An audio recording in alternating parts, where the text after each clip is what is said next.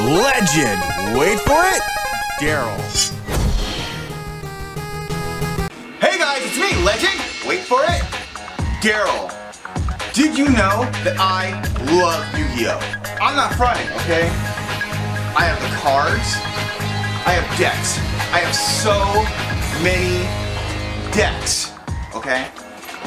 I've been collecting the manga since I was in middle school through high school to this day, alright, okay? I have almost all the values. But today, I got something in the mail. Something special, something rare, something most fans either didn't know existed or either completely forgot about. I got today the original Fight Disk, Duel Disk. This was what was inspired from the manga, not from the original animated series. And this gave me an idea. What if not only did I show off my amazing Duel Disk collection, but I also reviewed them all for you to see. Not just this one, but one from every single series that had an official release from both Japan and America. So today, let's start my Duel Disk collection review. So let's begin with the newest addition to my collection, the Fight Disk. If you don't know why it's called the Fight Disk, it's because this was an Asian exclusive release. And in the manga and in the Japanese anime, it was referred to as a Fight Disk, not a Duel Disk.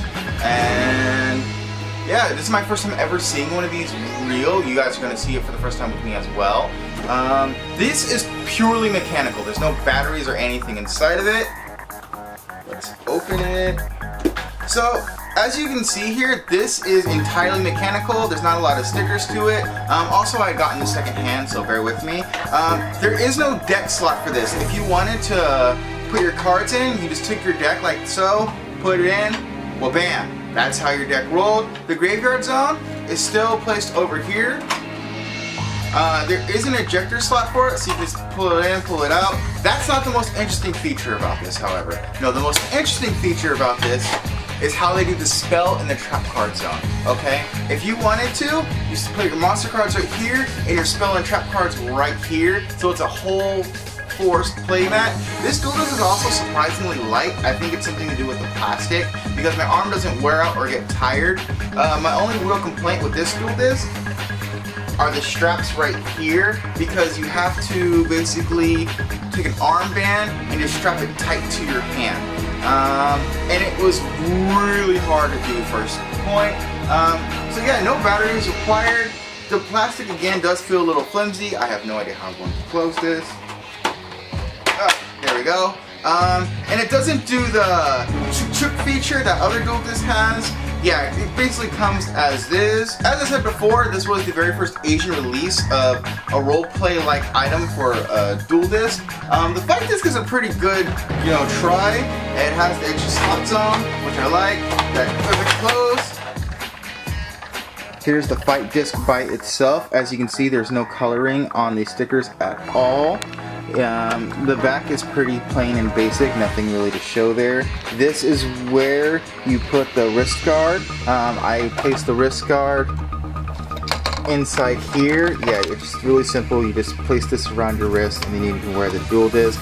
It's very adjustable. Alright guys, here's the life point counter. It is mechanical. There's no lights or bells or buzzles to it. All you do is slide up and down for your life point count. Pretty simple. The graveyard, all you do is just slide your cards in there. For the very first Duel Disk, pretty alright. So, as I've said before, this is the very first Asian release of the Duel Disk / Fight Disk.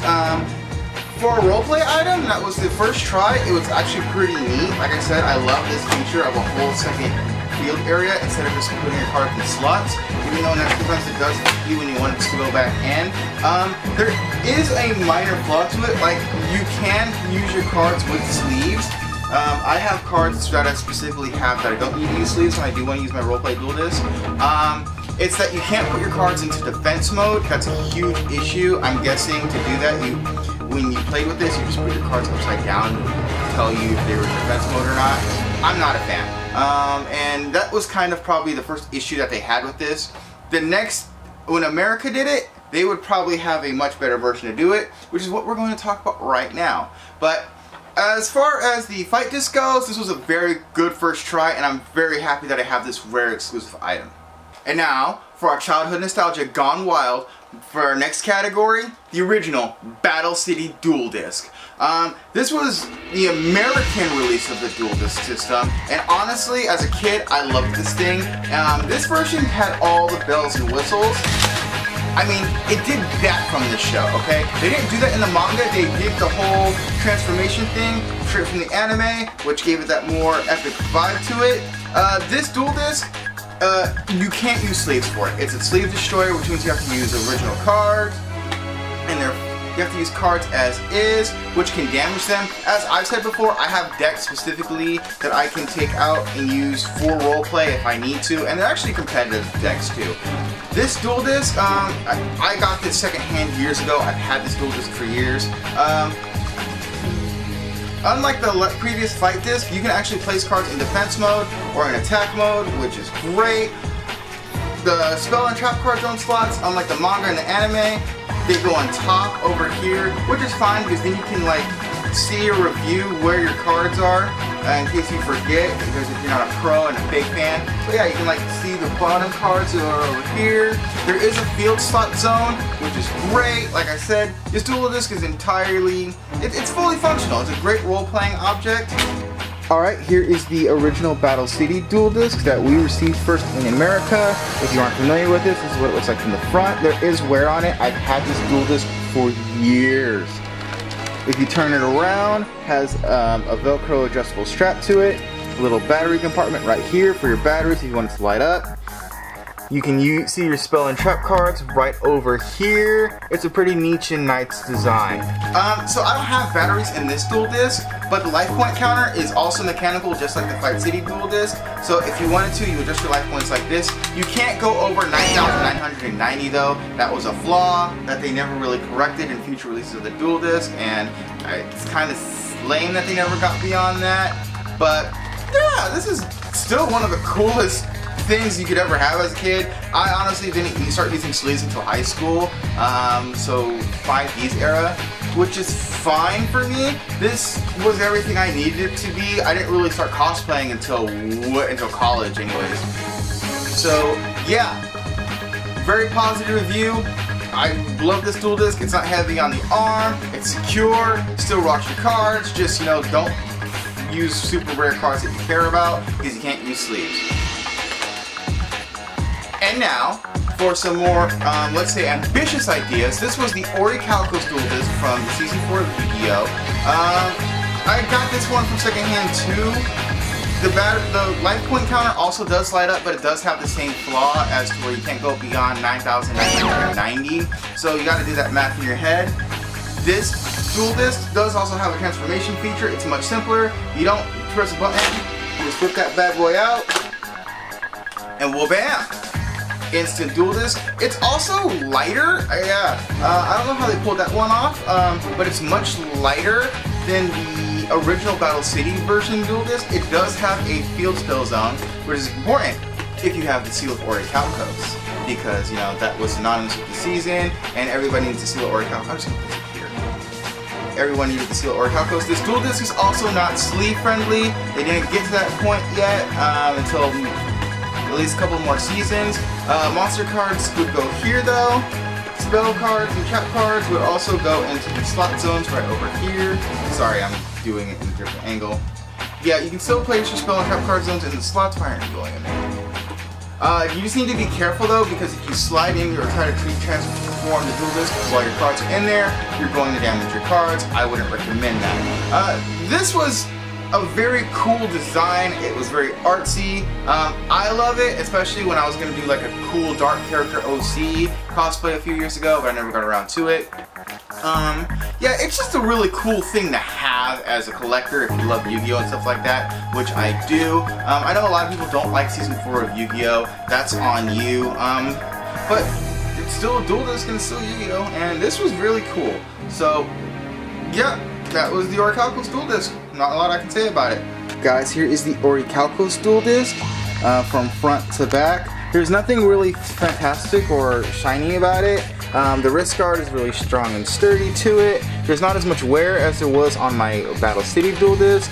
Here is the battery compartment if you wanted your life points to glow up. pretty simple.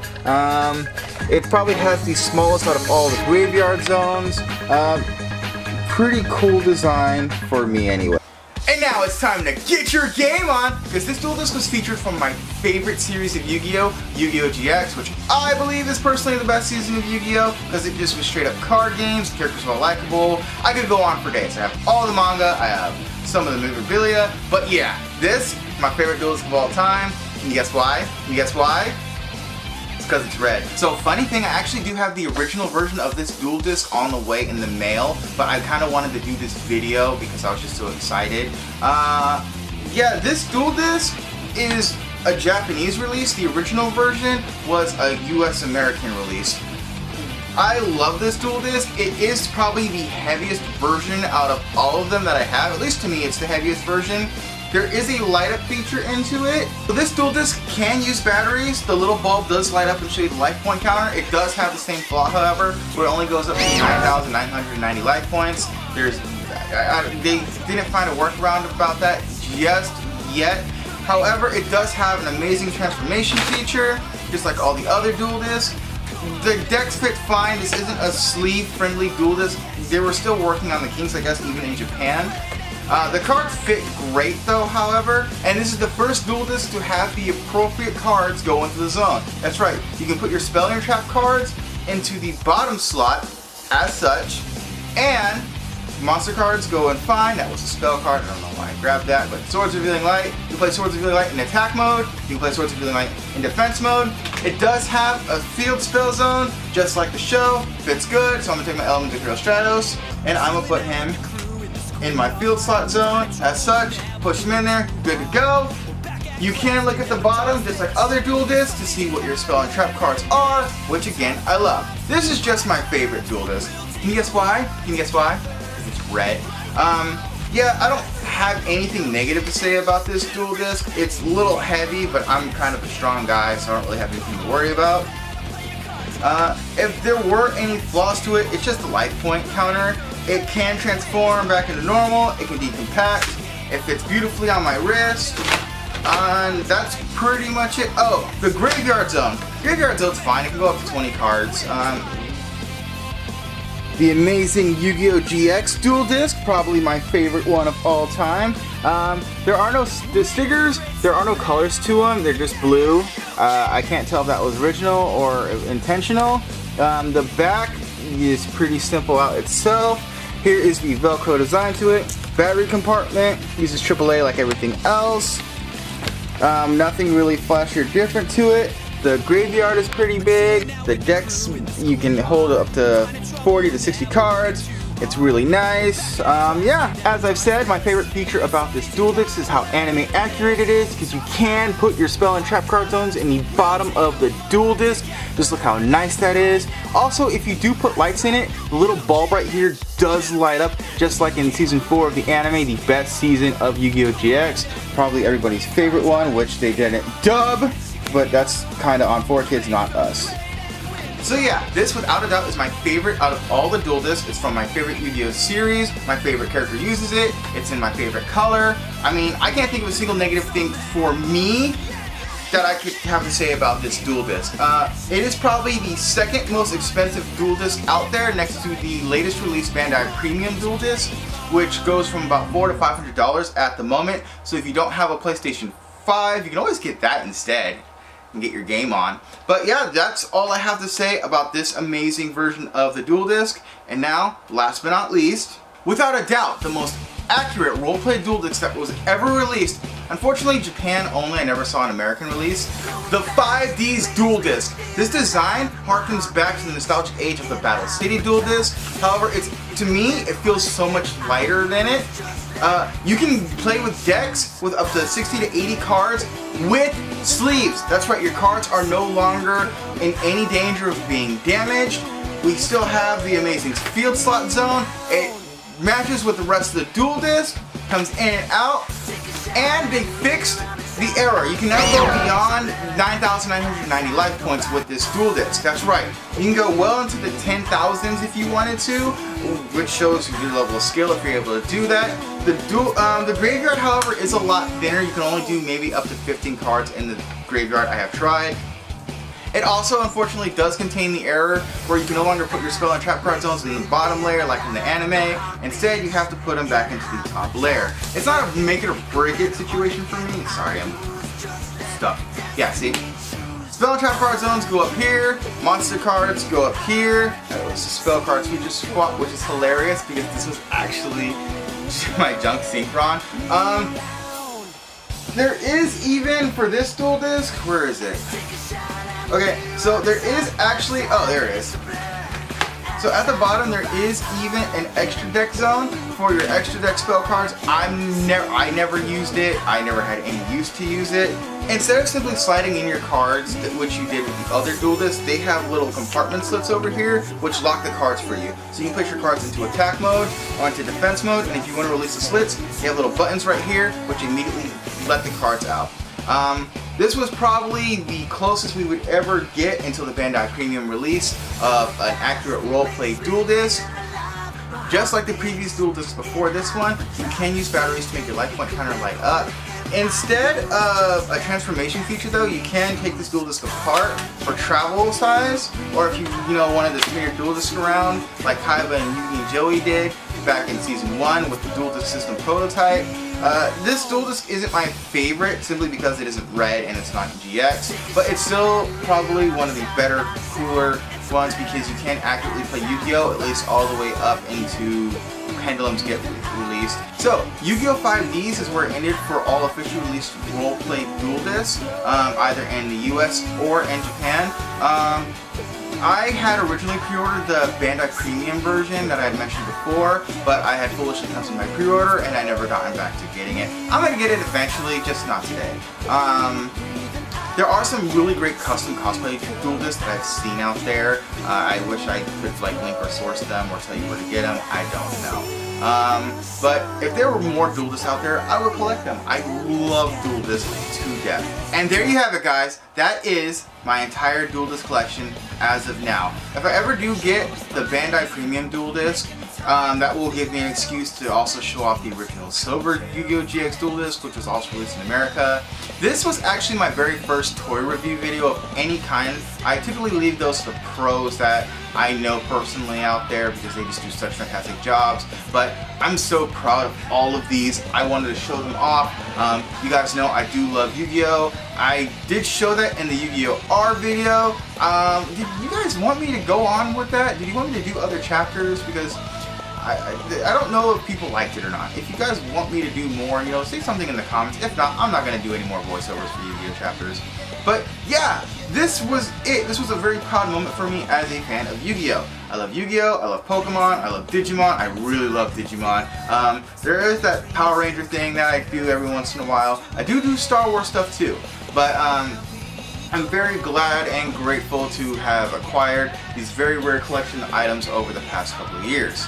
So, thank you guys for watching me show off and share my awesome dual disc collection. Do you have a collection that you're super proud of and passionate about? Let me know in the comments below. And please remember to like, share, and subscribe for more content. I am going to try to turn out a new video at least once a month, you guys. It may be Power Ranger related, Yu-Gi-Oh! Related, Digimon related, Pokemon related, Teletubby related, manga related, something. I'm never going to do streams. I forbid myself on ever doing streams, but I will have more content out there. But this is just a hobby for me. I do this either because I'm feeling passionate or because it just feels like something that would go good on the channel. Alright, thank you guys for tuning in. I hope you have a super mega day, and remember to stay classy. And get your game on!